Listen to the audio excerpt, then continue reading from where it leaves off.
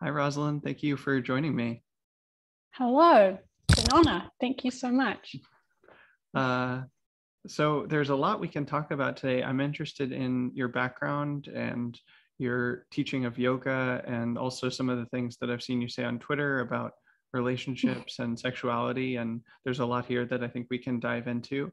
But I'd love it if you started just by sharing your own background and history and where you're coming from and how you got to where you are today, and in whatever length that you'd like, short or long, just sharing your story as you see it today. Wow, what an invitation. Okay, I'll try and do a short version and maybe relevant to what I enjoy presenting, like how those perspectives came about this moment in time. So you might have read me write about that I used to be quite an intense environmental activist. That was one of my first incarnations. I mean, you could go back further than that, but that was maybe one of the starting points of this particular journey. And I was working for Greenpeace, for direct action groups in New Zealand, offshore flotilla, sailing, protests, and things like that. I'd had some kind of a feeling of love and concern for the planet. And the only obvious place to channel that was into different activist activities that were offered to me. But I kept getting more and more frustrated with the cultures that I found myself in. They weren't offering people any tools to resolve their own issues, to make them more effective. They were often at the bottom of the cliff dealing with symptoms of a culture that was creating these problems and not really intervening in that culture itself, and often duplicating it is what I saw. And that kind of came to a head for me when I did 3 months on the Rainbow Warrior as a crew member. And I was so excited and honored. It was like a dream come true. And that time was extremely difficult. I found it extremely ineffective. I mean, I had a very critical mind, but even to me, it was frustrating. Wonderful people, really special people, special relationships, and yet I could feel it wasn't the right place for me. It was, the bottom of the cliff, and people were really suffering, even on that context. I'd created a utopia imagination. I think we all go through that stage of looking for a place where all the people are sorted and we can just relax and we don't have to engage and actually do anything ourselves in terms of that cultural shift. So that was really the force that pushed me into spirituality, or exploring, okay, I know that I'm neurotic. I know that I'm not functioning in the most best use of my gifts and my skills. I know that I'm somehow embodying these toxic elements of culture that I've grown up in. I can see these patterns of overwork and productivity obsession and unhealthy sexual relationships, etc. I need to see if I can figure this out. So that was what pushed me to exploring. And I went to yoga classes, the usual downtown classes. Me and a friend would go to a different one every Friday night and then get dinner. We'd call ourselves yoga sluts. And that was just what was on offer. It was very gymnastic, often with a little sprinkling of some Sanskrit or something on the top, like sprinkles on a cupcake.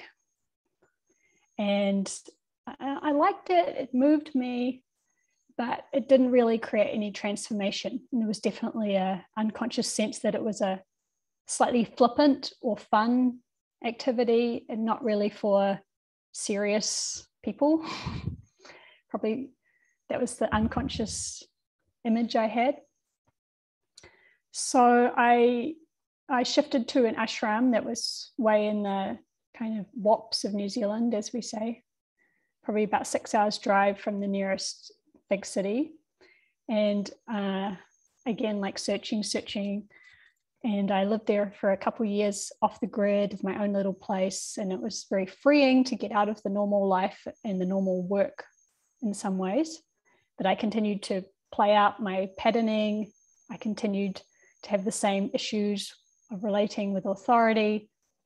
And I guess you could describe that place as a kind of a Advaita Vedanta or a modified Advaita Vedanta. So it was very much focused on satsang and discourse and understanding, but without any real practices to put those ideas into practice, into actuality of relationship. And what I saw is just people, including myself, going nutty. We'd taken out like normal, idealistic, goal-seeking personalities, and we just applied them to these surreally out of reach spiritual goals, and then we're just carefully watching each other and monitoring each other to see how we failed with that. And of course there were some beautiful times, but the overall dynamic was defined by the uninspected search for something that wasn't lacking. And one day at the tiny little shop called the Bush Fairy Dairy, where I lived, which was the only sign of a town, there was one store, I picked up a secondhand book, and that book was called Yoga of Heart by some guy called Mark Whitwell. And I started reading it. I was really broke at the time, so I thought about shoplifting it, but I didn't. I paid $8. And I looked at the picture at the back, and there was this guy in the photo, like not smiling, but with quite a stern but dignified look in the photo. And I just thought, wow, I have to meet this person. It was a really strong feeling. And so I got online, I searched.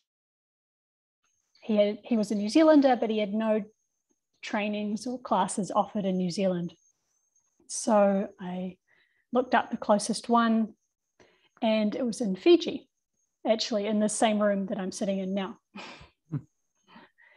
And I emailed the assistant and asked, and it was completely out of my price range. I didn't know at the time that if I had asked, I could have gone for free. I didn't know that.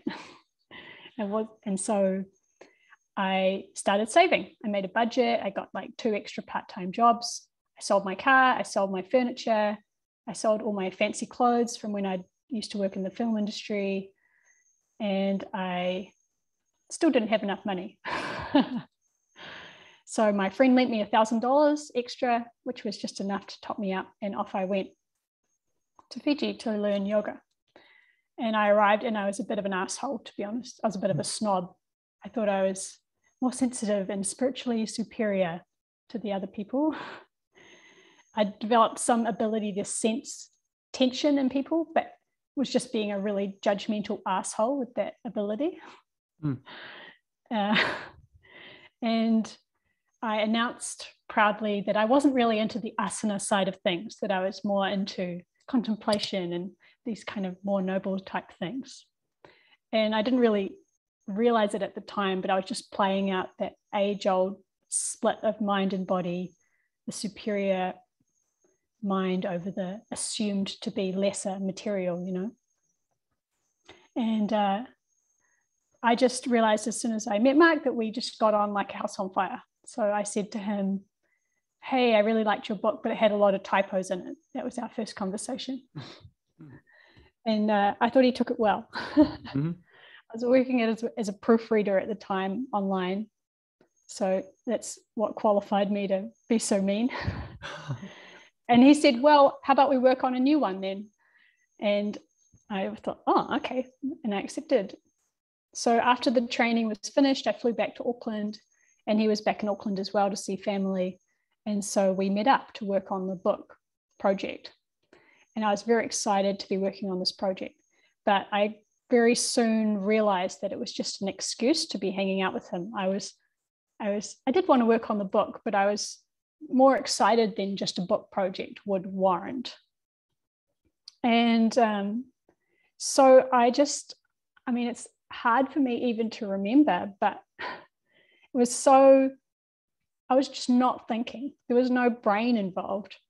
I surprised myself. Is I just asked him if he was interested in being in a relationship with me. And it turned out that my feeling was mutual. And so here we are 4 years later and married. Wow. So it's really been the relationship that has shaped the direction of my life. And I think that I knew it from when I first saw that photo.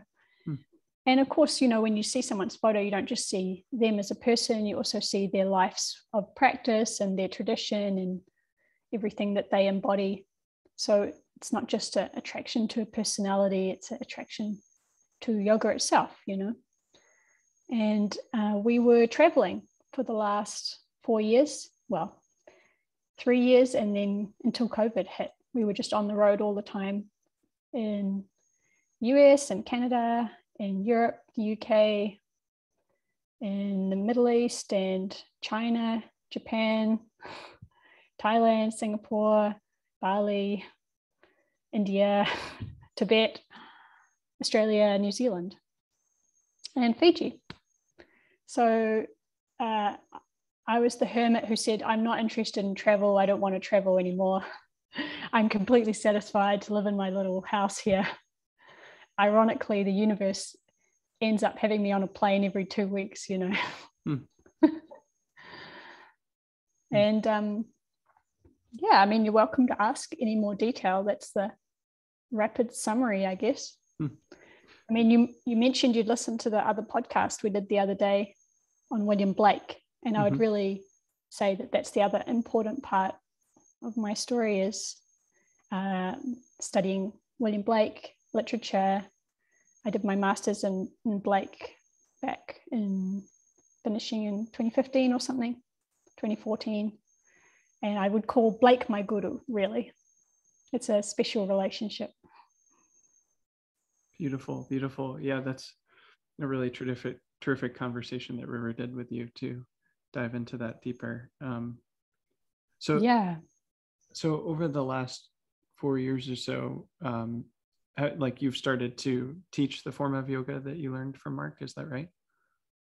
Yeah, pretty rapidly actually. As soon as I went back to New Zealand after just a few weeks here, I did not imagine that happening. But you know, when you read Autobiography of a Yogi and Paramahansa Yogananda, he often speaks about showing people Kriya Yoga quite rapidly and then sending them off to practice for the next 80 years or whatever. So to me, yoga is like that. The actual technology of asana, pranayama is very simple and you can learn it probably in a couple hours, but then you have to actually do it. And so to be a teacher, you have to know how to share, but the most important thing is that you actually do it yourself. And if you do it yourself, then you can teach anybody who hasn't learned that yet. You can share that because you're not trying to share information. Like you don't have to have this vast amount of information. You just have to have enough to set them on their way of their own path and their own exploration. And usually as a support to whatever other culture or religion or no religion they're in, never as an alternative, you know. I would say yoga, not a religion, but say I've seen Muslim people take up a yoga practice or Christians doing a yoga practice, Hindu people, obviously, atheists, Sufi, Jain, Sikh. It's really like a tool that many different religions traditionally could use, and that's been my experience as well.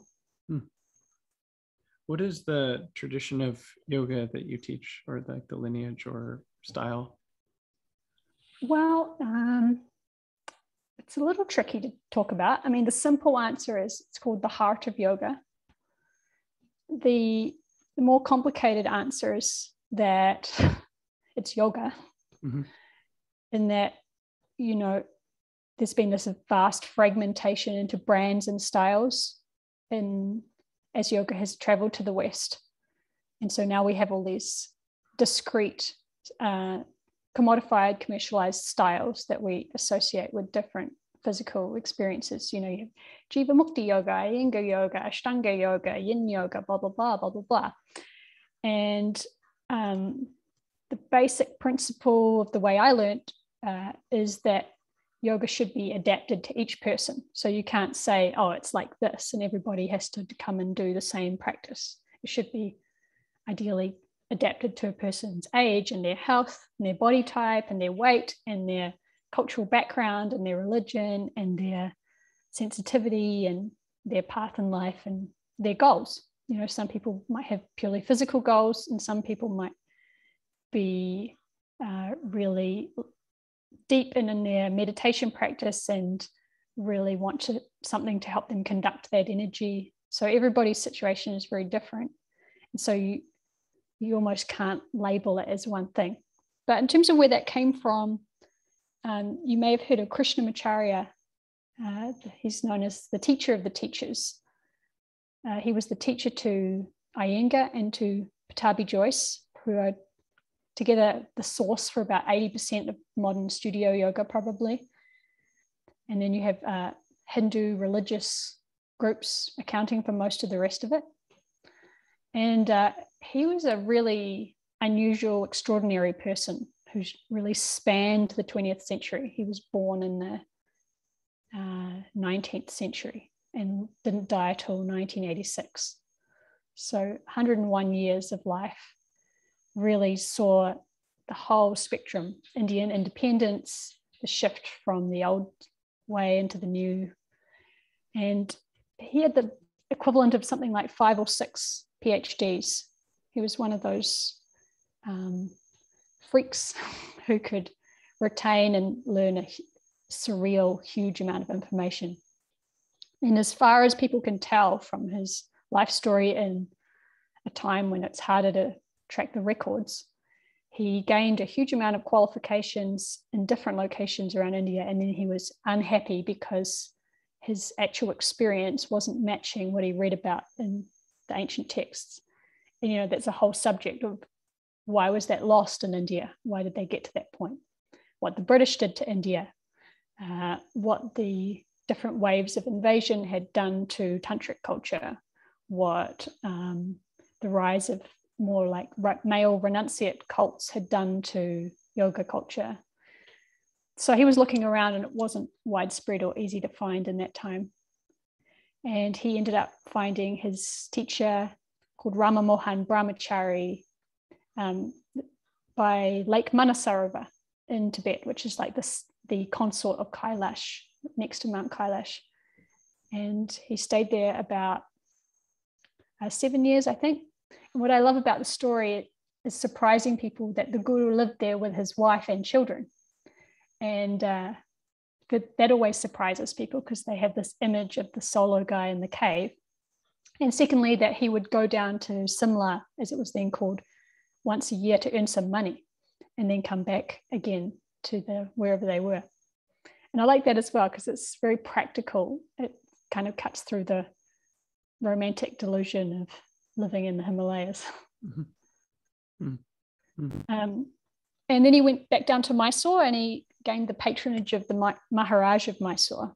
And that's where he started teaching, where he taught Pattabhi Jois, where he taught Iyengar, but only for 15 days, which explains why Iyengar yoga doesn't look much like what we do.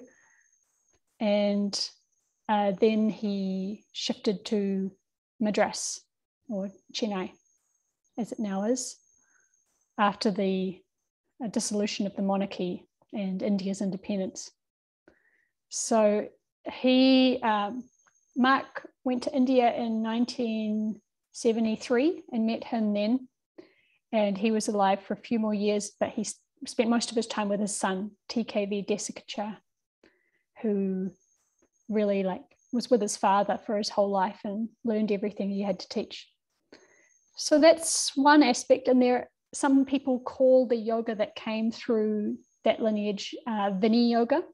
We don't call it that because Desikachar observed this tendency of the Western mind to put everything in boxes and to label it. So he wrote a letter to his students asking them not to use that word because it sort of validated the practice of branding yoga and chopping it up and leaving out key aspects and things like that. And so he said, please, as Guru Dakshina, as your gift to me, don't use this label. So, okay, good, we don't use that. And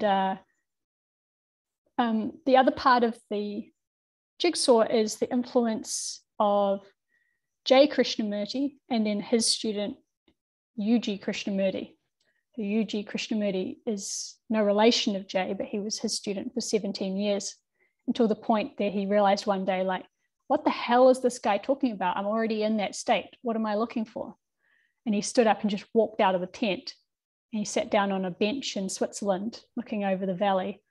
And this explosion happened in him. He called it the calamity, so that people wouldn't try and duplicate it. He said it was acausal, disastrous, extremely painful, and nothing that anybody could do would make it happen. It was random. And it was like a death experience. He died, and then he kept on living. He became quite an interesting, unusual person and a good friend of Mark's after that. So that's the sort of dual influences that shape the yoga.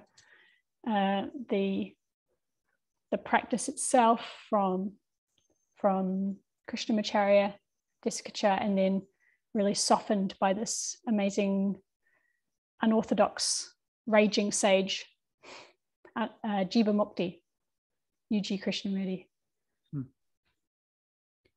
How would you differentiate the style of yoga that you practice and teach from other styles that, I've heard you criticize them as like gymnastics or something like that? Like, can you say more about that and expand on that? Yeah, and I need a disclaimer that it's never a personal thing on anybody, Everybody is doing their best. There's like so many millions of people around the world looking into yoga now. Dumb. Everybody's just innocently trying to feel better. And but I do get mad that what they're being offered is so inadequate, that it is just duplicating the values and the unconscious patterns of our culture, which we know is harmful.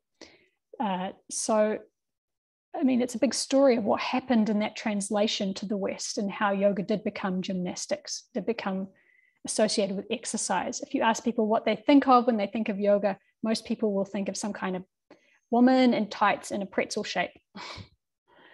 Like, it really doesn't invoke a fire ritual or the feeling of tenderness in your heart when you're about to kiss somebody, or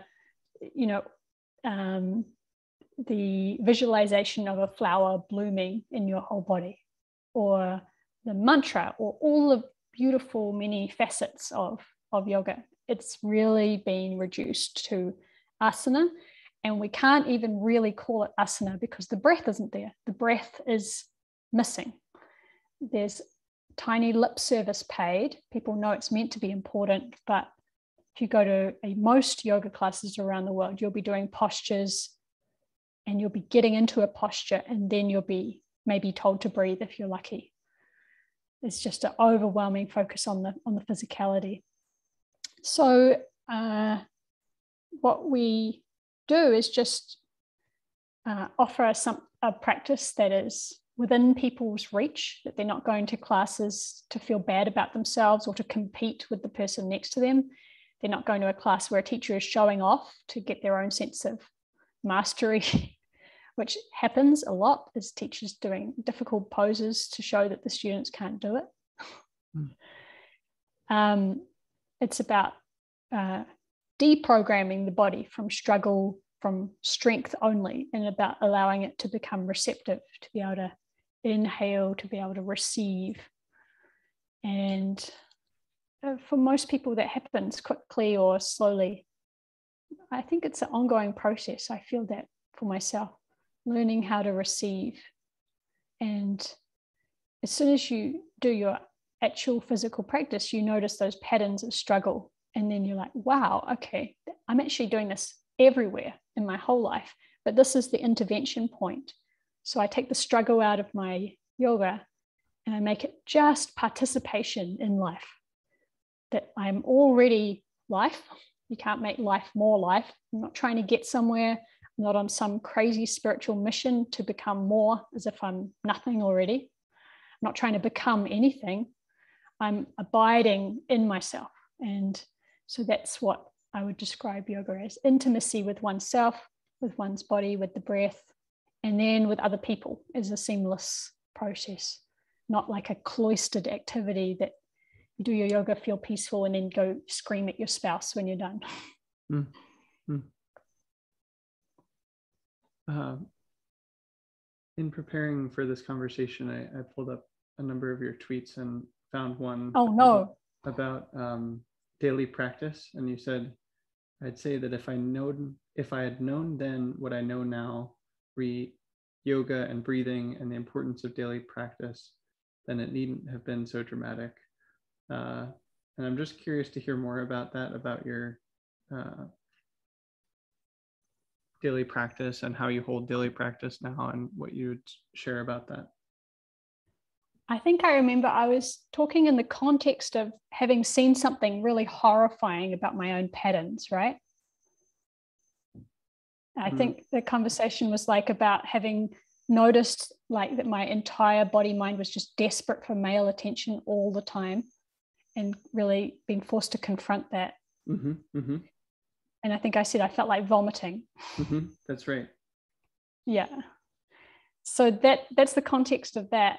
That when I was observing that, yes, it was a safe context. Yes, it was good to see that, but I had no practice of actual physical breath to sit with, to really stay with that, to move it through. I had no exhale to release it. I had no inhale to bring something new in. And yes, it was true that it was a pattern, but I didn't have a framework that I was more than those patterns, you know?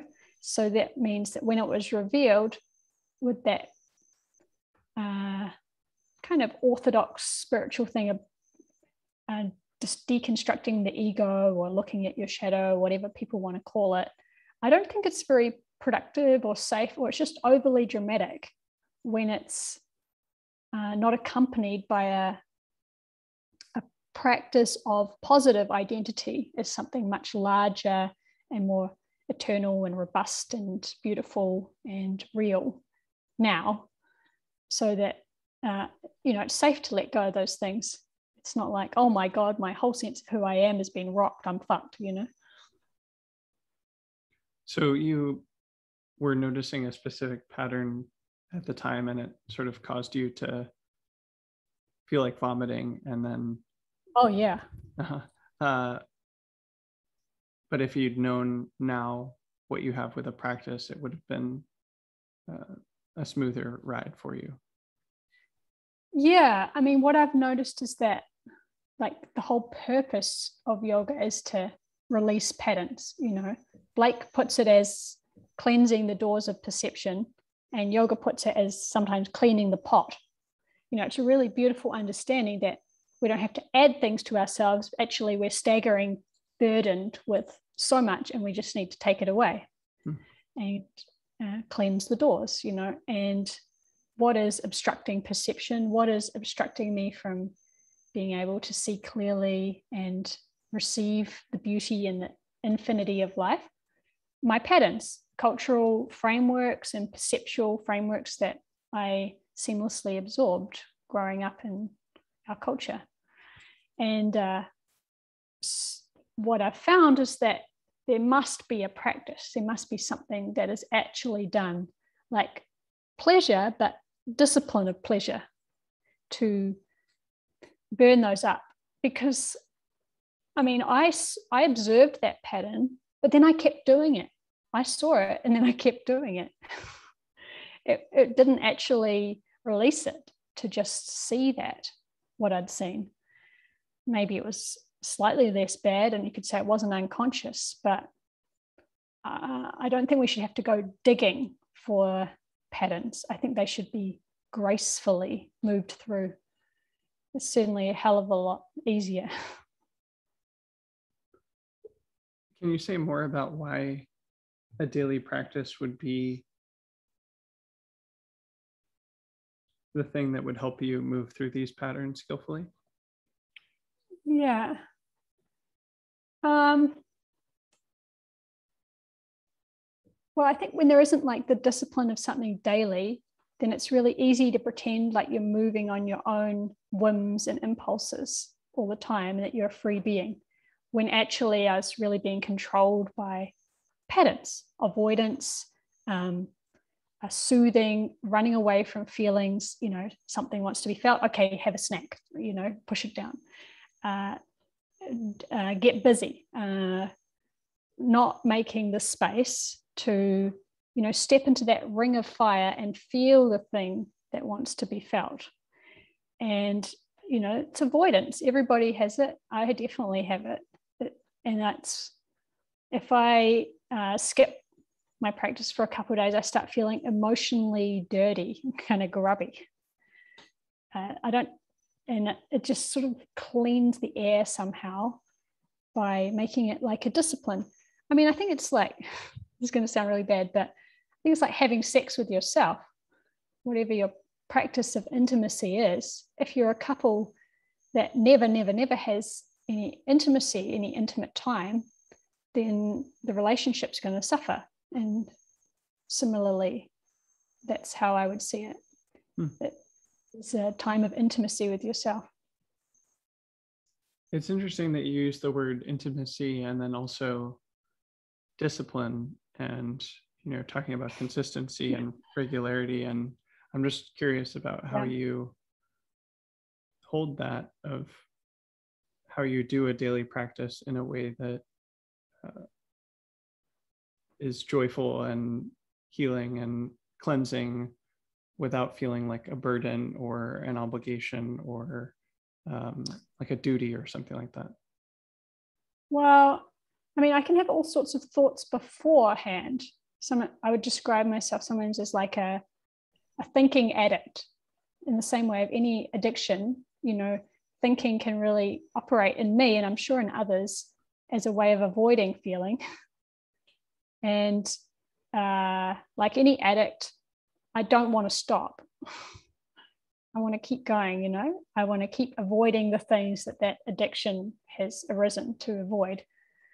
And so before a practice, definitely, oh, I need to do the dishes, I can't do, but then I think the key is in the practice itself.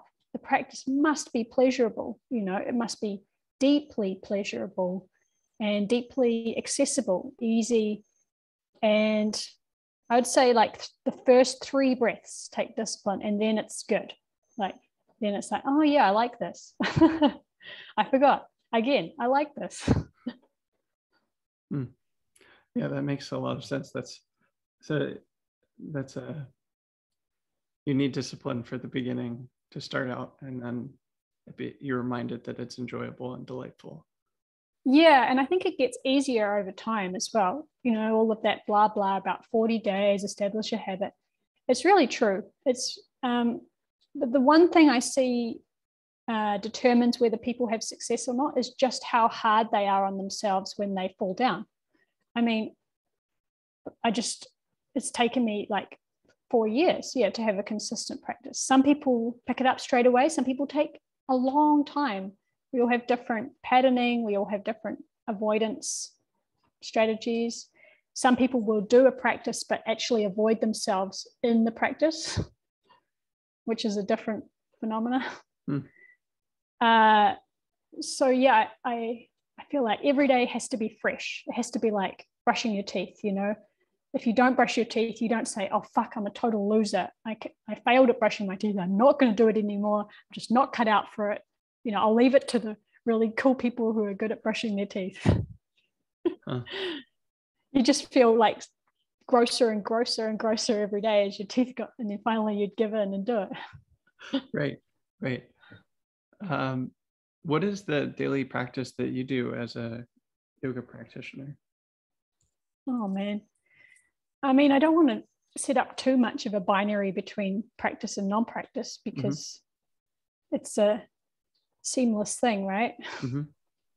You've said something like this, that has to be impacting your relationships in your daily life, whatever you're doing.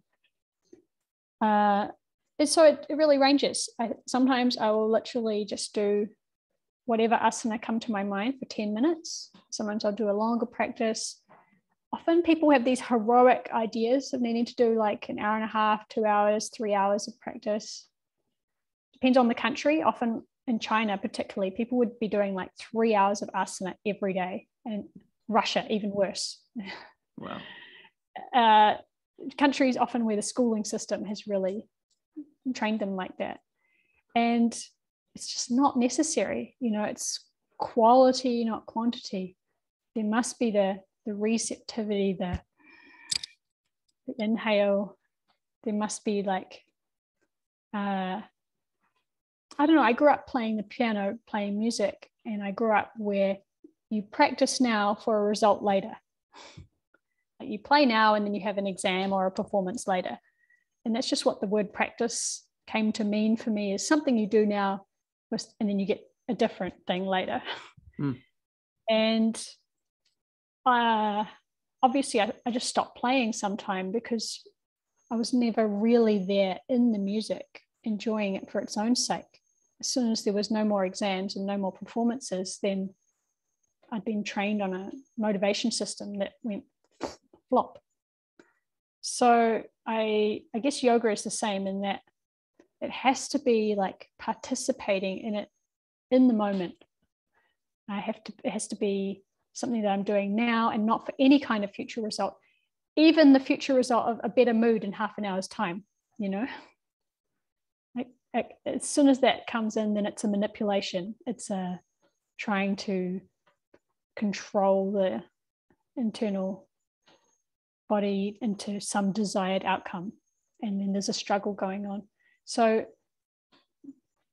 I'd say my practice is just abiding in that knowledge that we are a part of life. You are the power of the cosmos. I am the power of the cosmos already. We're not trying to become anything. So whatever asana and pranayama and just stillness arise, maybe chanting or whatever, there has to be within that overarching practice, that overarching mood of not practice towards a future result, but practicing the exact thing. You practice participating and then you get better at participating. Sounds so dumb, but it's really not how I grew up thinking of practice. It's really helpful. Thank you. I think I'd really like to talk quite a bit about relationships and sexuality in the context of your practice and spirituality and how you understand these things. I think that these topics are, often hidden or not talked about or not discussed in spiritual communities. And at least in my own path, like really integrating them and looking at them and discussing them and considering them has been quite helpful. And I love the things that you've shared about these things. And there's several questions here that I'd love to ask you. And I think the first one that comes to mind is really based in your story that you shared, which is, I've been both a student and a teacher in, multiple traditions. And but in the tradition that I mainly trade in, it was discouraged that students and teachers would have romantic or intimate relationships. And of course, different traditions are different, but I'm curious to hear you speak to that, like what that's been like for you, and why you would date your teacher or be in an intimate relationship with your teacher, and how you hold that or how you think about that. Yeah, I'm delighted that you have the courage to ask that, because it gives me joy to talk about it. I can say it's completely, utterly beautiful, sublime. Sometimes I feel like I'm cheating at life, because it's like love for dummies is to be with someone who's made it their life's practice is to overcome any patterning, any reactivity. And so it's just not possible to get into that dynamic that defines relationships so often, of two people reacting against each other back and forth. I think it's a really, really fascinating topic. It's so revealing. I think it's good, the general taboo we have at this moment in time against teacher-student sexual relationship, but not because sex is bad and not because that's always going to be negative, but just because of the nature of most teacher-student relationship at this moment in time, and in this moment in most traditions, is there is a power imbalance. There is not a relaxed, natural conversation like the one we're having now. There is a feeling of that someone is superior and that someone is inferior. And sex should not be happening if there is any kind of delusion of inferiority or superiority. Now, obviously, that's a massively difficult statement to make, because every single person on the planet practically is walking around suffering from feeling inferior or superior. And so almost every sexual relationship is defined by someone feeling inferior and someone feeling superior. I mean, I look back to different relationships that I had in my life, and purely because of the male-female dynamic, I assumed I was less.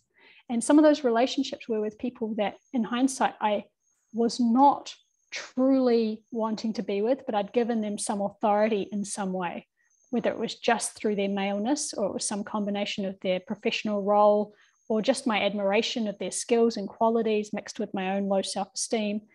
Then the assumption would be there that they are superior, and therefore trying to please them starts to get weighted more importantly than being true to my own autonomous lust and impulses and bodily autonomy. So you hit, I was trained from a young age, as we all are, to depress our bodily autonomy for the sake of someone else's agenda. Don't go to the toilet when you need to in school. Do this at this time, don't do that. And so that translates very effortlessly to relationship. So when I look at around, I don't see the sex as the problem. I see the power imbalance itself as the problem. And especially for spiritual so-called teachers, because there should not be a power imbalance between a teacher and a student. For there to be any sincere transmission and transformation, there must be trust and friendship and equality and mutuality. I've had a teacher who I assumed to be superior to me, and he was very happy to perpetuate the story that if anybody thought he was superior, that was their problem, that was their projection. However, he was still sitting on a throne. He was still wearing special clothes. He still had a special name. He had not really taken responsibility for his part in that dynamic. And yes, people bring those mental structures of power with them and they project it on the teacher, but the teacher must take some responsibility for that. Because if you assume someone is more powerful or more important or more spiritual or something than you are, you're not yourself around them. I mean, think about how weird you or anyone or me might have acted with someone who we assume to be really, really, really amazing. If there's an assumption of a difference in power, we don't say our deepest, darkest feelings. We don't interact normally. We don't show ourselves. We try and perform what we think that important person wants, And psychotherapists know this. That's why a good psychotherapist, they need many sessions with someone they're treating to establish a relationship of trust and mutuality where both are looking at their own behavior, So I think the fact that there's been so many dysfunctional, abusive, and traumatic misuses of power by so-called spiritual teachers is mainly a problem about power in general in a spiritual setting, and it's just not appropriate. And it shows you that something is not happening, because where does that assumption of power come from? It's in the mind, right? Like, if even if I'm sitting next to some kind of world leader, the assumption of them being an intrinsically superior person is wrong. It's a mental structure that we might both be participating in. It's not true. And I want my spiritual practice to be something that is grounded in truth, that is not about mental structures. I want it to be very directly about perception of reality. And so if I'm not able to step out of a power structure, then what the hell kind of a spiritual practice is it anyway? If it's not offering me a way to be with other people without those delusions of power. And that has to be real, not just a teacher saying, well, if you think I'm more powerful, then you're deluded. And I think there must be like impeccable caution on the part of a teacher to not allow anyone to pin that on them. You know, as I find Yuji Krishnamurti an incredible example here. If someone would try and touch his feet, he would try and touch their feet, and they'd both shuffle around in this one kind of game. And he would say, the dust on my feet's no different from the dust on your feet. What's the big deal? Like, just over and over, relentlessly refusing to allow people to continue in their assumption that he was superior and that they needed to become more like him or please him. I think that's integrity, you know, and I think that if that integrity is there, which allows actual relationship, total comfort where everyone can be themselves, then it's completely natural for a relationship to arise if it's mutual, if it's empowered, if it's beautiful and fulfilling to both people, if it's not at all about anybody using the other person to try and get anything. And there's sublime examples of this for us in history, you know, like Padmasambhava Yeshe Sogyal. I only really learned about her in the last few years being in Tibet. And we've mostly heard of Padmasambhava, and we're familiar with his moustache if people have looked into Buddhism at all. But he died relatively young, you know, and it was her who spread his teachings all throughout Tibet, obviously misogynistic times. So she did it by discovering turtong, or hidden treasures that he had laid down, but they're coming through her. And it's really celebrated all around Tibet. There are these beautiful golden statues of the Yab Yum figure, you know, the sexual embrace. We went to one tower where the lower levels were all just single deities and different figures, different abbots and things.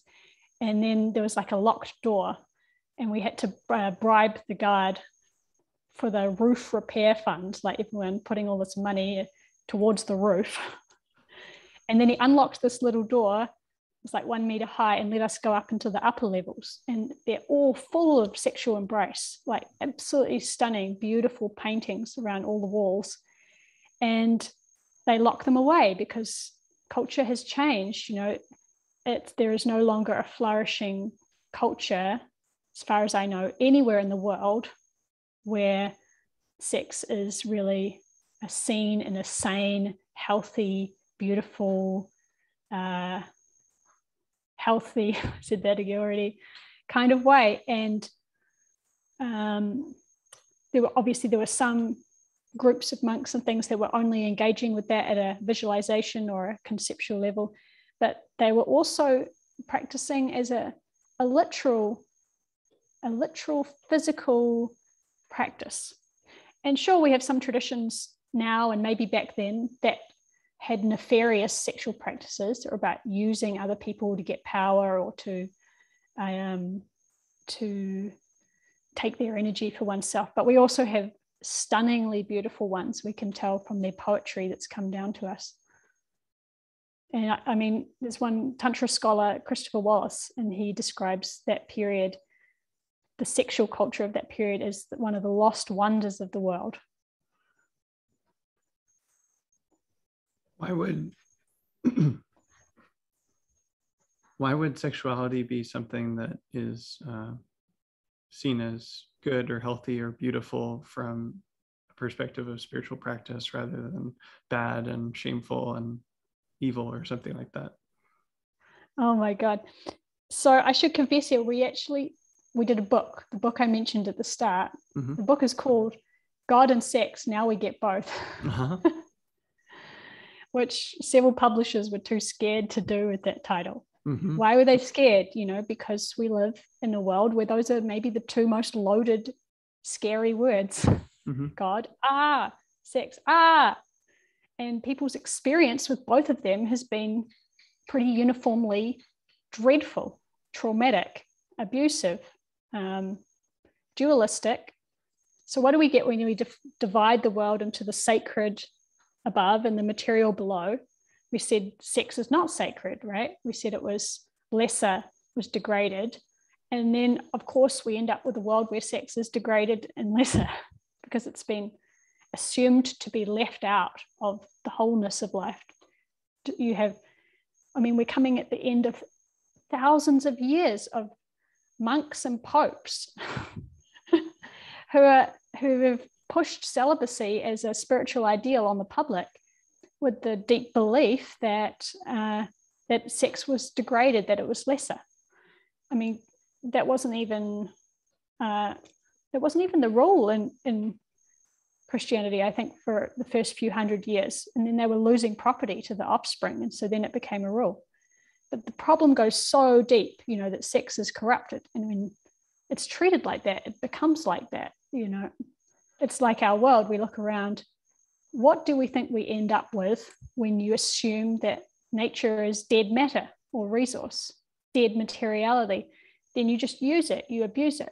So what are we doing to each other's bodies in the conventional sex? It's the exact same dynamic of treating another person's body like a resource, something to get something from, something to take from, something to maybe be into for the aesthetics, but to use and to ultimately degrade, to compromise the wildness of it, to burden it with toxicity. The landscape in our bodies are definitely suffering from the same thing. Mm-hmm. That makes a lot of sense. I just love hearing you talk about that because I've had an intuition for some time in my own life of sex not being something ugly or evil or something like that. But it's really beautiful to hear you speak to why we would think that and also why it might not be so. Yeah, and I grew up with the understanding that no one ever told me this, but I grew up in a culture where you use sex to try and get love. That sex, it wouldn't be like you'd go out with someone and you wait until you really feel love for each other. You start having sex quite rapidly and then you try and see if love comes out of that. And that wasn't a conscious choice, is the point. That was just the funnel that I found myself going down. Growing up not sure of myself, growing up in a culture of the objectification of our bodies, then this seemed like my body was currency and it was something I could use to try and get love, get approval, get all the things I thought were lacking, get attention, get a good feeling from someone else. Outsourcing all the responsibility to make me feel good in life to another person. And if only they could love me and be behaving exactly as I wanted, then I would be able to be happy. And obviously, like that pressure that is being put on sexual relationships, which makes them implode because nobody can fill that hole in another person. Sorry to be accidentally vulgar, but that should be filled by their sense of belonging in the world, by their autonomous sense of value and worth, and being loved and lovable. And I'm not saying everybody has to have that all sorted, because I do think we're hurt in relationship and we heal in relationship. But the normal kind of unconscious thing is just two people trying to suck each other dry until one gets angry and calls it quits.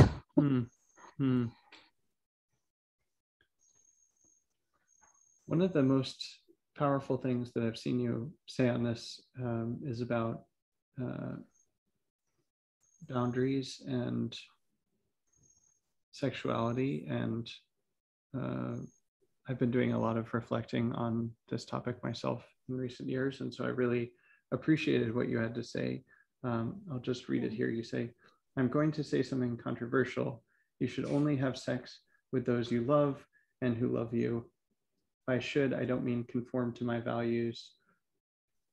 I mean, for the sake of our own energy, emotions, heart. No one is judged here, only a certain path, passionately recommended." And you go on to say this isn't like a religious or conservative moral view. You say it on behalf of your body's energetic integrity from first principles. The depth of what happens in sex is massively underestimated. You take on all the karmas of another person, and then that love is the fire that enables these karmas to be burnt up.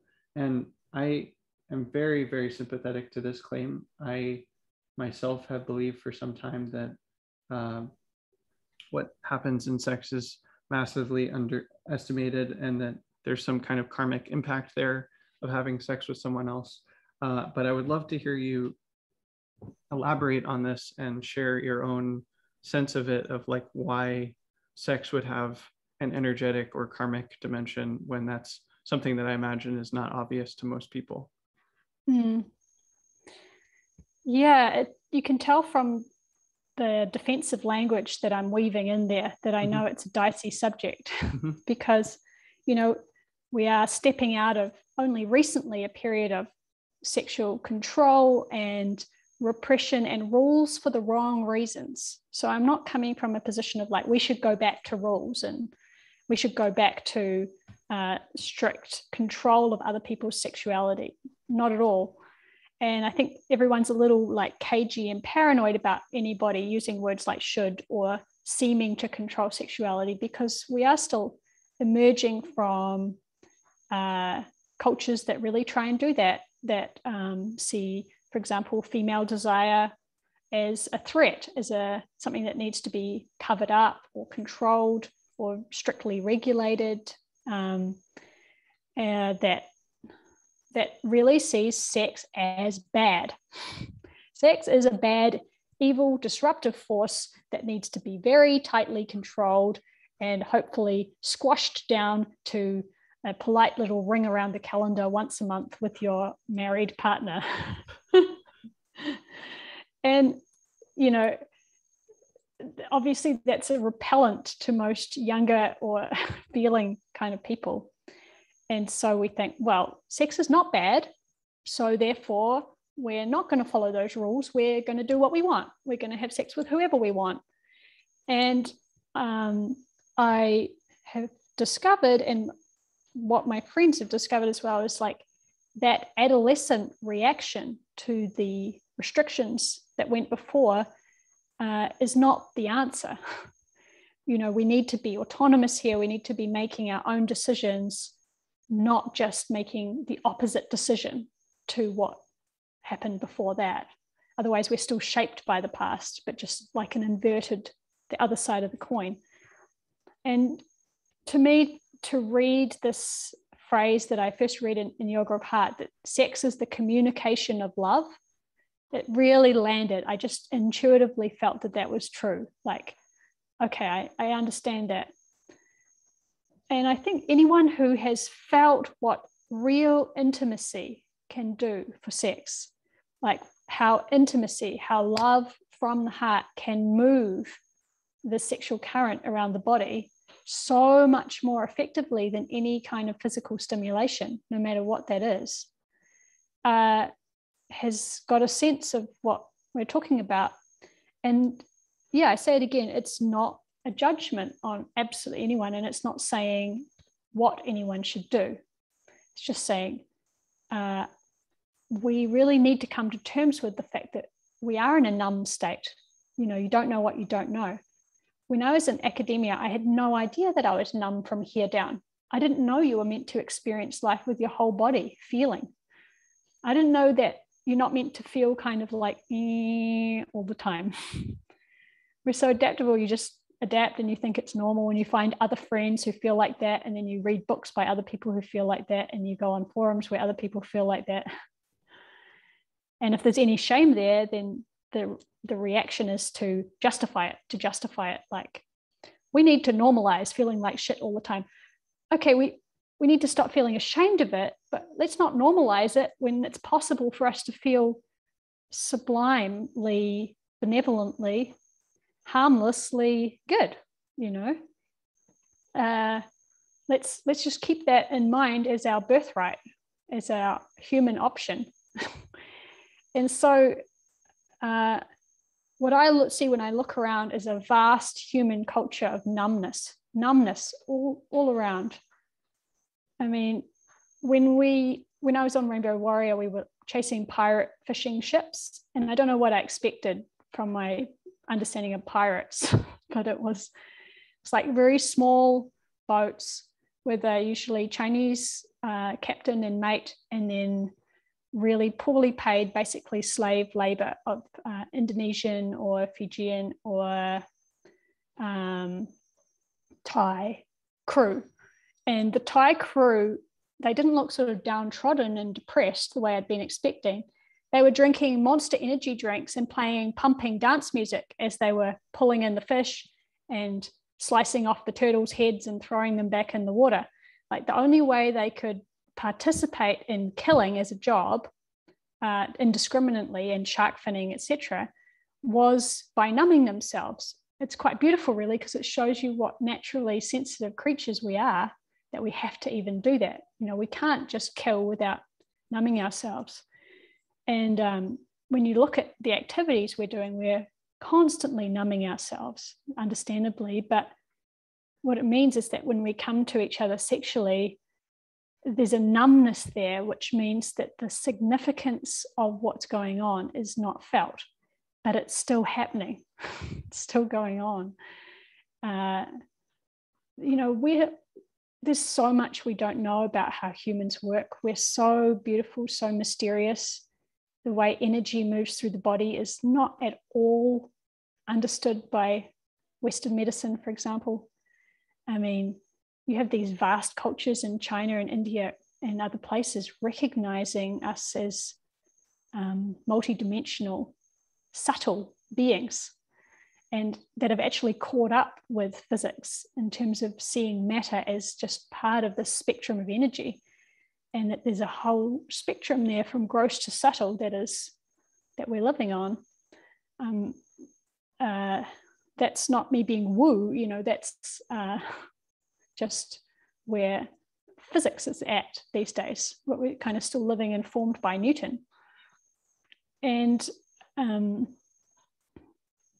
even if we think we're coming with another person casually and that we're just having some kind of mutual masturbation, genital friction on each other, or we're just grabbing for someone in the means of alcohol to feel better, like there is a merge that happens in sexual embrace there, where you do, just through some law, some flow, like the way water flows, their energies do flow into you. And love is the way that those things normally can be burned up and purified. You know, two people enter into a relationship together saying, okay, we're going to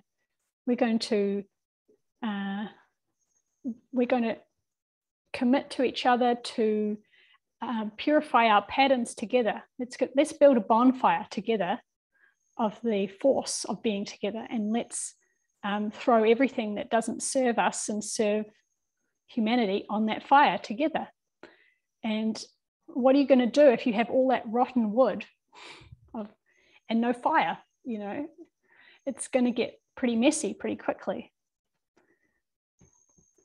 And, you know, I always felt, I guess, embarrassed to admit that commitment seemed like something beautiful to me. I had swallowed the spiritual ideal of non-attachment and translated that unskillfully into the spiritual realm. And so I thought it was not very spiritual or like worldly to actually value commitment and continuity with another person. And I've just seen so many conversations on this subject. It's like the number one source of drama and confusion is that, yeah, of course it's attachment to try and force someone to be committed to you who doesn't want to be. But what we're talking about is two people who want to be together, and then me having the self-respect to only be with someone who actually also really wants to be with me, rather than trying to have sex first and then hope that they get with the program later. They might not be capable of intimacy. They might not be at that stage in their life. They might not be interested. They might not actually click with my personality, you know. I find it hilarious that I could find myself in this position of apparently advocating this conservative argument, like,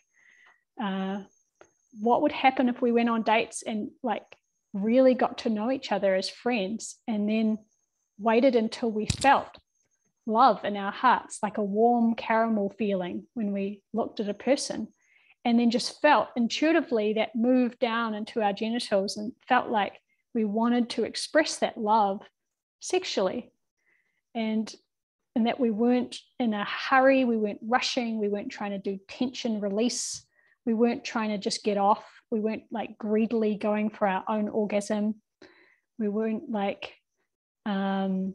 thinking about how do I look and trying to perform for another person. What if it could be like this beautiful river flowing between two people and they could just be both swimming in it together without any consciousness about how the body looks or what noises it makes? Or, you know, I think sex can be the most beautiful, powerful meditation if it's used correctly, because, you know, love moves the energy, moves the life force. Krishnamacharya, our teacher, you know, he was a very orthodox Brahmin kind of guy. I doubt the word sex ever passed his lips, but he did say, if you want to know about the chakras, don't learn about the chakras, look at your wife. There's so much here that I'd love to ask you about. I think want to zoom in on, you're saying that the world is not just matter, and there are other dimensions of experience, and assuming that someone is receptive to that worldview, which some people aren't, why would it be that sex would be especially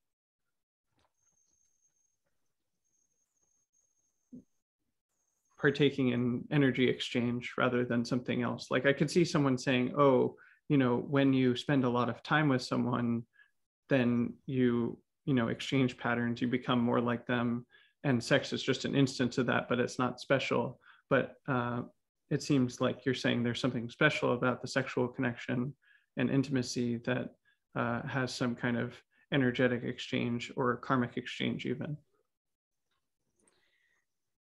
Yeah, I mean, maybe it's some kind of a spectrum. Mm-hmm. The way I think of it is like that, you know, if you have empathy or sensitivity to a person and you look at them even, and you start to feel what they're feeling, but that is actually happening whether we are conscious of it or not, is that we affect each other. You know, if one person is very aggressive, my sister is a great example because she is on the autistic spectrum. I mean, probably the whole family is, but she is the one who's visibly, readably there. And so she hid the rest of us. And she can't like label or name the emotion that people are feeling around her, but she definitely feels people's vibes, you know, she absolutely does. And she doesn't actually let social patterning over program her. She always had better taste in my boyfriends than I did. I would break up with somebody who I'd been dating in the film scene or whatever, and she would say after this 2-year relationship had ended, I never liked him. He couldn't laugh at himself. I'm like, Hazel, now you tell me. You know, and so the reason I say that is because even if we can't label the emotion or consciously sense it, we are absolutely picking up on these things. Just the same way all animals pick up on each other. Horses and dogs pick up on the mood of a human. What is actually going on there? They're feeling something about that human, and they're thinking about it, they're actually receiving it. They're actually, we are not separate, we are affected by each other. So sure, that's happening even if we're just talking. We could say that. Sex, like intimate being with people, the vulnerability of that, and the actual act of union seems to be the strongest form of that I know. Maybe being with someone dying, I don't know, maybe birth, I'm not sure. But it seems to be very, very potent, where just their energy field, and I don't mean it in a theoretical way, but just the thing we know it to be already, that what we are receiving from somebody, we receive it completely, even if we are stiff, even if we are numb, even if there isn't a conscious feeling of that. I think at some level people they know that, they have experienced that. There's an interesting book about hookup culture on campus, and how the image and the movies is of kind of all these sexy times, and this book was interviewing people and finding out how they really felt about hookup culture. And they were not happy. They did not actually like it. They were all secretly longing for something with more intimacy and actually feeling used and traumatized by each other. And it's kind of, in some cultures, quite uncool to admit that. You're sort of meant to be cool with it, If you look at the hookup cultures of Thailand and Bali and other places, I've spoken to so many people in those transient places who fell for somebody, felt ashamed because they weren't being non-attached, and it was meant to be fun and let's just see how it goes. They didn't really have any thought to wait and see if the other person had any real intentions towards being with them. And I'm not saying every relationship has to last forever. Maybe there are some things that are meant to be short and pure and loving, and then you part lovingly and you stay in touch. I don't know. I think that's valid. It's not like anybody should feel a failure when a relationship ends. Serial monogamy is our norm for most people. But the transmission of energy, this is why I teach yoga, because yoga gives us the sensitivity. So nobody should believe what I am saying. They should just do any kind of practice that enables us to feel more, and then find out, like a scientist, make it an experiment. I mean, we do know that we're numb because we're feeling bad. Everybody wants to feel better and to be more feeling, to have more feeling intelligence, to be able to be with themselves, And, this is very popular, teach women's yoga around the world. I think the best thing you could do for women would be to teach men yoga, because predominantly they're sleeping with the men.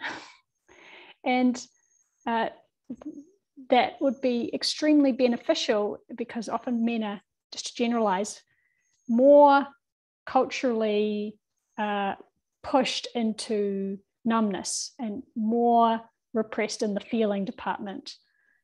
Not to say women are channeling their feelings in a helpful, healthy way, but often men find that they are really have been shut down by all those things we know about the ideal of the staunch guy and all of that. I don't know, maybe you can say more about that. Well, it reminds me of, it seems to me that doing extensive meditation practice and also monastic training was beneficial to me as a man, and certainly as a partner as well. And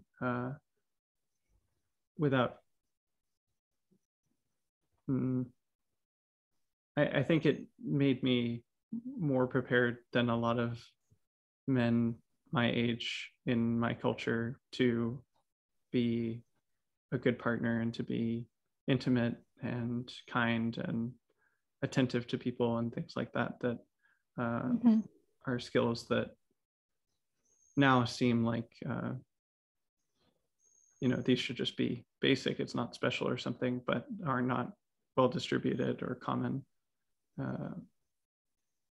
So I think I like the point of like men can benefit from these trainings, and that would be a good thing to do for women to, and it's not to say that women don't also need to become receptive in whatever way they choose to do that, like this is all of us, but I just noticed there's a particular culture of I'm going to help women by doing period trainings. I think we could help women by teaching men to feel their own energy and take responsibility for it. And then they'll be really able to love. Part of the argument that I hear you making is that, which again, I'm very sympathetic to, I just want to understand how you see it more carefully, is that most of us in contemporary culture are numb, and that as we do practices, we can become more sensitive to these other dimensions of experience. And, they're not like magical or mystical or something. They're just things that are very ordinary that you start to become more attuned to. And you can see for yourself in experience that there are these kinds of exchanges that are happening in sexuality, that it's a particularly potent form of interacting with other people, where you do kind of exchange patterns, energy, karma, however you want to frame it. And part of why I'm asking is from noticing these things myself, but I'd be curious to hear, your own experience of these things, what if you have any notable memories of starting to be attuned to these dimensions of intimacy where, you started to see these things for yourself. I could imagine someone making these same claims from a perspective of dogma or, religion or tradition. And, you're saying we've rightly stepped away from those things, but that we need to go back a little bit more, and that this is from experience, from seeing it for yourself. And so I'd be curious to hear about your experience of it. Like if you have any specific memories of something that you noticed where intimacy or sexuality or just being around people really affected you in a way that made you reorient towards these things. Yeah, wow. Well, there's a lot of examples I can think of, both positive and negative. I definitely have found it quite harrowing at times to really feel the extent of what's going on in sex for most of us, and for myself in the past, and to really grieve what that numbness does and what those power dynamics do. I think it's like pretty normal for a couple to not be able to tell what the other one is feeling while they are actually making love. And I think that's surreally dysfunctional. I mean, it's unworkable. That's why we've got so many disastrous communication breakdowns now. And we're trying to compensate with language for something which should be our natural ability, I remember before I ever encountered yoga, I was with my partner at the time, and my mind just shifted. I wasn't interested in whatever we were doing together at the time, and he could feel that. He could feel it because he was a sensitive kind of person in some ways. And it was so of course we immediately changed what we were doing. It would not have been right to continue in a sexual kind of moment when the mood had shifted. And, at the same time, I didn't have the ability to stay in my mood. I didn't have the ability to focus my mind. So that's a hazard as well. But I was really struck by that moment because it showed me that every time that had happened in the past through all my relationships, what had actually happened in that moment where my autonomous feeling shifted out of a sexual space is that probably most of the time I just continued along with some physical charade of sex whilst not actually still being in the experience of free choice. Like that's what I would call a pattern. And it, like that is traumatizing for all of us, is that we are with the general approach of mind over body, we have the ability to push ourselves through with things that maybe we feel like, oh, we went home with someone, but now we don't want to hurt their feelings. Oh, or we don't want to, they haven't orgasmed yet, so we don't want to stop because then they'll be angry. All of those social fears informing the sex and preventing clear communication. And now just think of the harm that is being done to individuals by overriding our natural impulses like that. I mean, one of the most traumatic things that can ever happen to any person is when someone else forcefully overrides their natural impulses. But this is the general approach that we are taking to our own sexuality, is to override our natural impulses to be polite or to be loved or to be not a nuisance or to be not weird or to be perceived in a certain way or whatever it is. So feeling the potential there, that really urgently we must activate that ability in every person to sense what their partner is feeling. I don't think that respectful, beautiful sex is possible until that ability is there. And it's kind of horrific if you really think into the implications of the fact that that ability has been overridden. I don't think it's a skill we need to learn. Children are very sensitive to each other's feelings and very sensitive to the feelings of adults. And then we gradually are deliberately desensitized so that we can fit other people's agendas.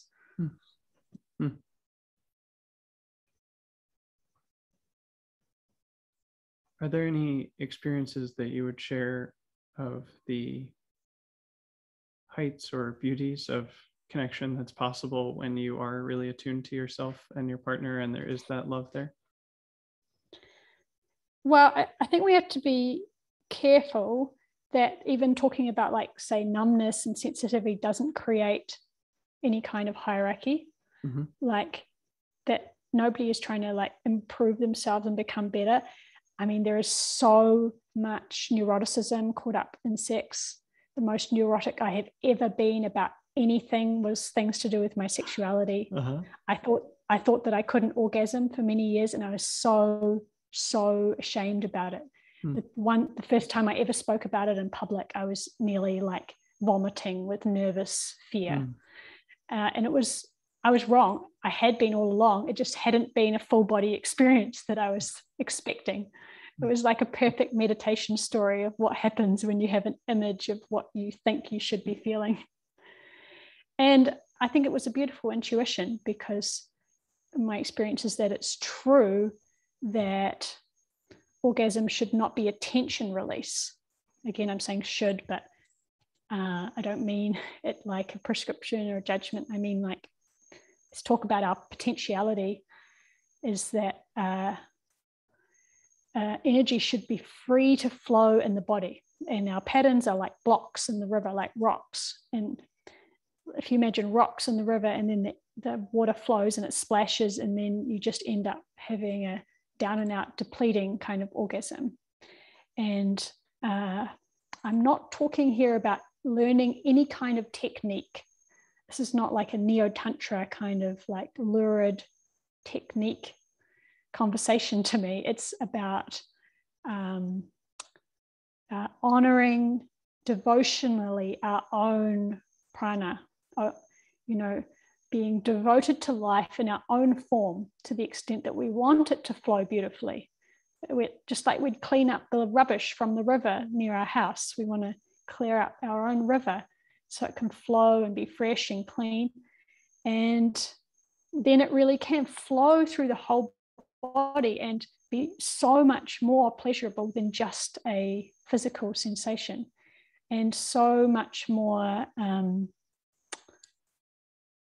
even the word pleasure is very kind of, we associate it with pretty limited kind of sensation, I think. I think that sex can be a generative force. Like, we talk about making love as a kind of euphemism because we don't want to say sex, but it could literally be making love. I know you're all about metta, sending love to people. Well, where are you getting it from? You know,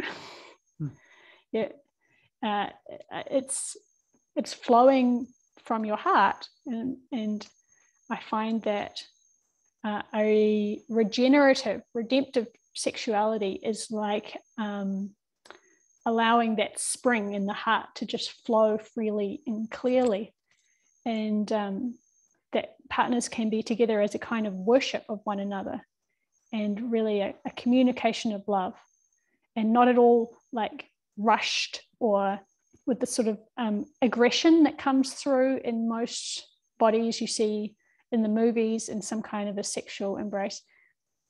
Incidentally, I took my sister to a movie once that had a sex scene in it, and she hadn't seen many, and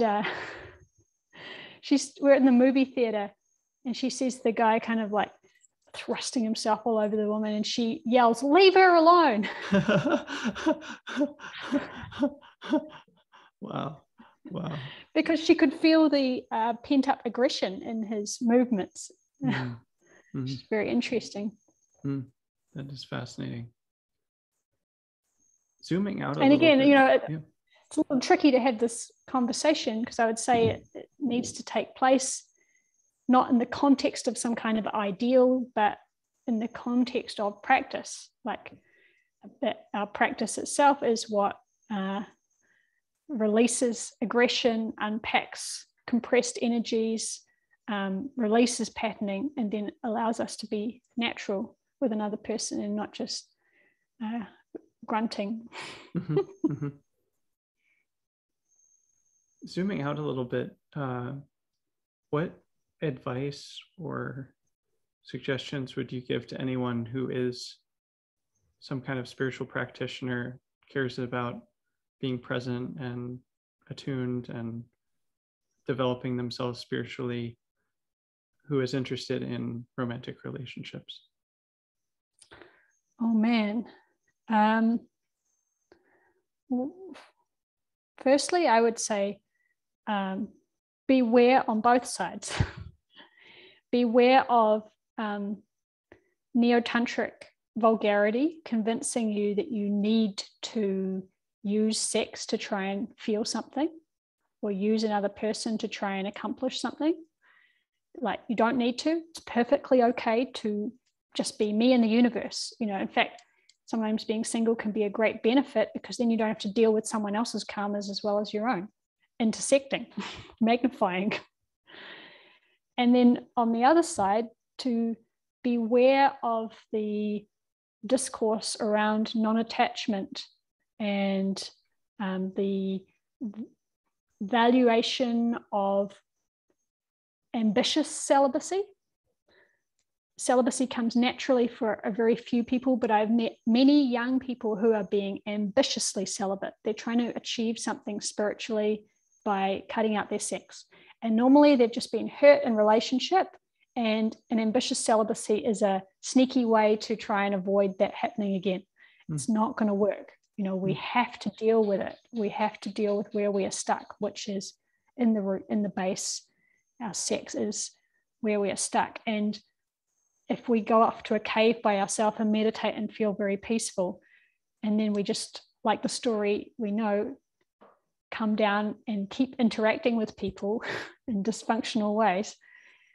You know, I know quite a few people who have avoided relationship because relationship shows us our patterns. And if you're noticing that, then it might seem easy to just back out, like, okay, I'm out. I don't want to see that. Put the lid back on Pandora's box. They're still there. They're still absolutely there. The relationship was a blessing in that it showed them, that it revealed them. there's a saying I really like, which is love brings up everything that is unlove to be seen and understood. And I think it's a really fiery, beautiful practice. And again, to flip back to the other side, we are absolutely patterned into wanting a relationship for the wrong reasons, because we're scared of being alone, lonely, social pressure, the sense of someone to fulfill us, blah, blah, blah. And then to flip to the other side, but we are animals and we are having a natural yearning to mate and to be with someone, and we are designed for that, and that is completely normal and shouldn't be demonized by any kind of spiritual philosophy. I think the best we can do is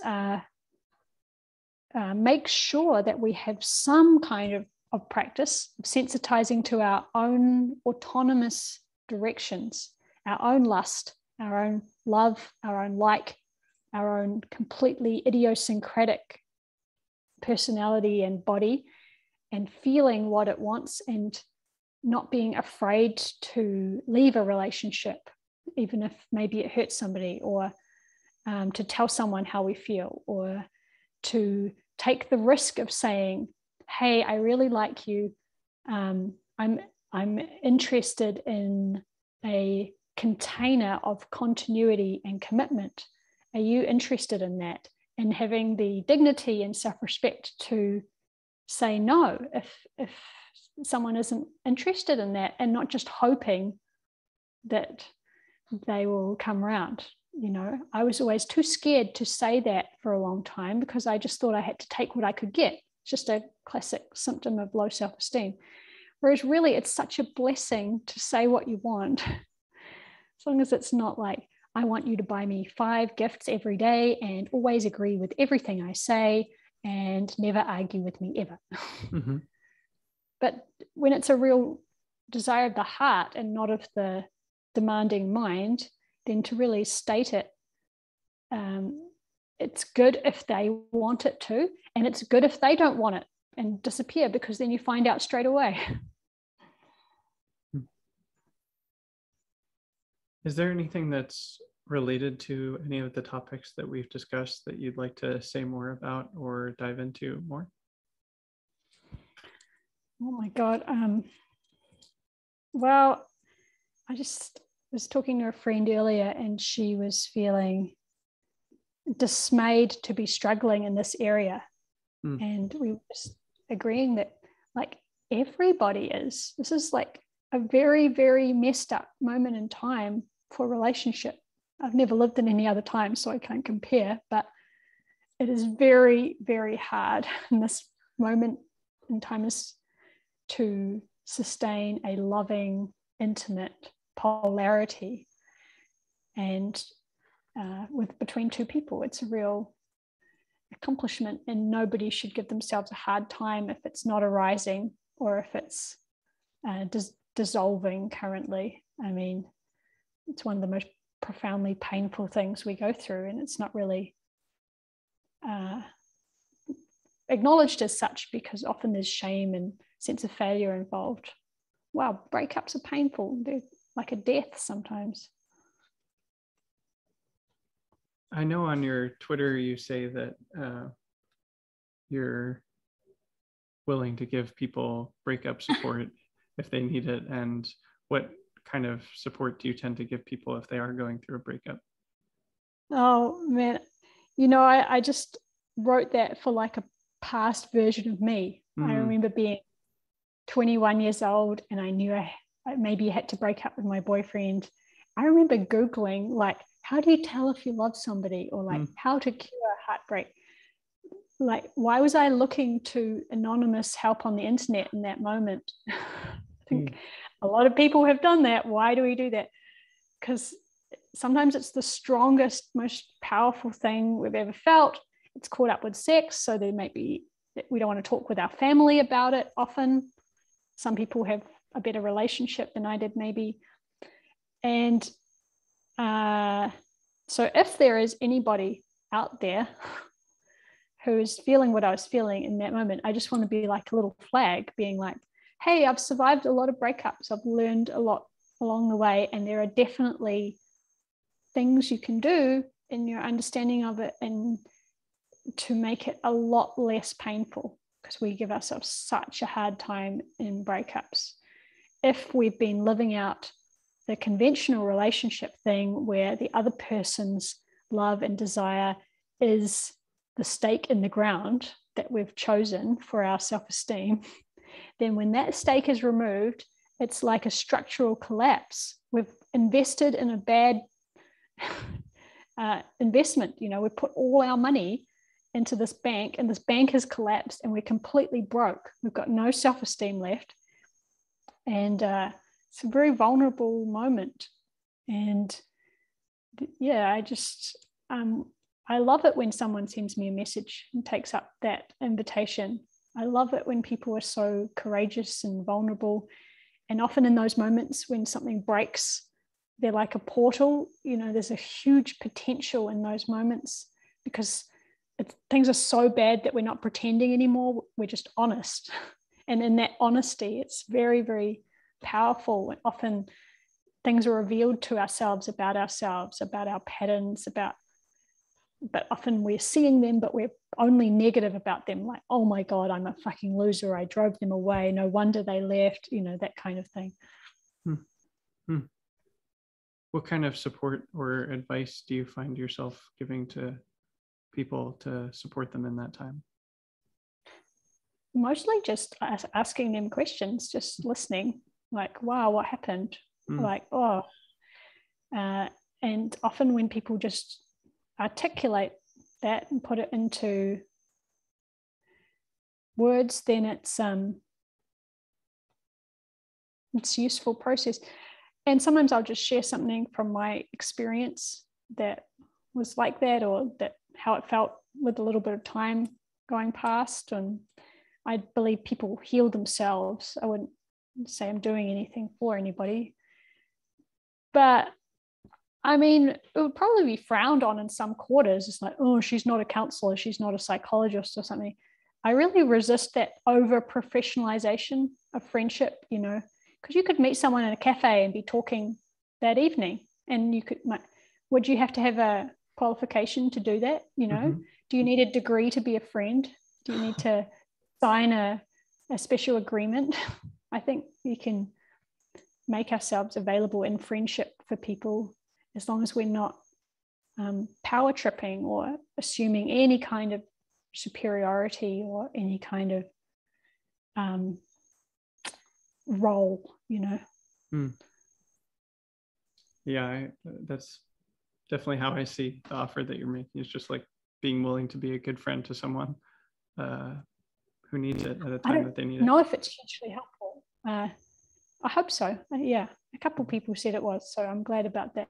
It tends to be more natural when there's already an existing relationship there. I find myself falling into that role mostly more with people I already know. And on Twitter, it's more anonymous, and so it's more like a just a flag that's out there in case anybody hasn't got other options. Yeah, it's very kind of you to make that offer.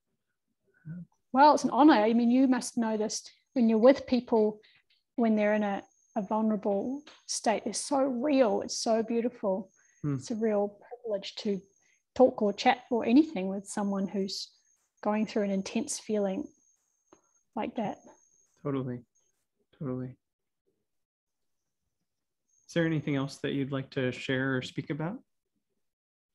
No, I mean, I'm very grateful to you for being so willing to take this neutral role and really ask questions and help me articulate basically where some of these things are coming from. Some things I've never tried putting into words before, so I really appreciate that. I'm so glad. I don't know. I think I've really appreciated hearing where you're coming from, and you're speaking about a lot of things that I think many people are curious about, but few talk about. So I really appreciate you sharing them.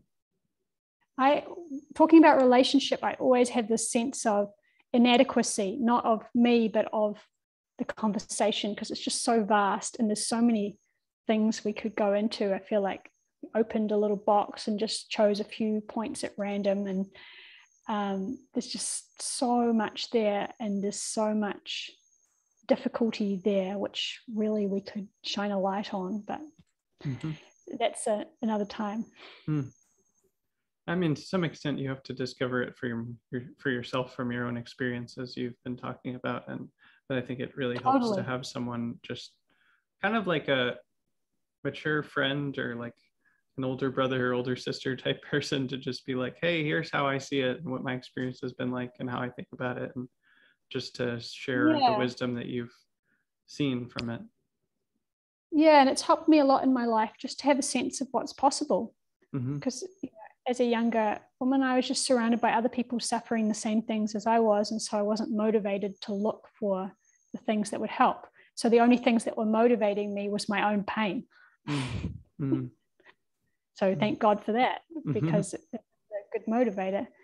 But yeah, I just really want everyone to know that like intimate relationship can be peaceful, like a love battery that is charging your life, and not this kind of vortex drain of energy where you're constantly like rubbing against each other and demanding things from each other. And it can be like sublimely beautiful sense of ongoing connection, whether you're connected physically or not, a current that moves between you.